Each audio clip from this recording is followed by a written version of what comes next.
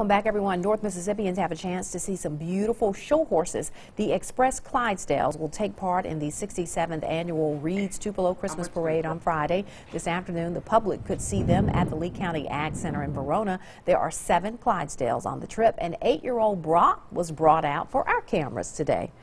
People come up and they will get out and see them, and they'll run up, and it's like everybody gets the same kind of joy as all the little kids. I mean, even the adults. The Clydesdales were brought to Tupelo through the local Express Employment Professionals franchise. Well,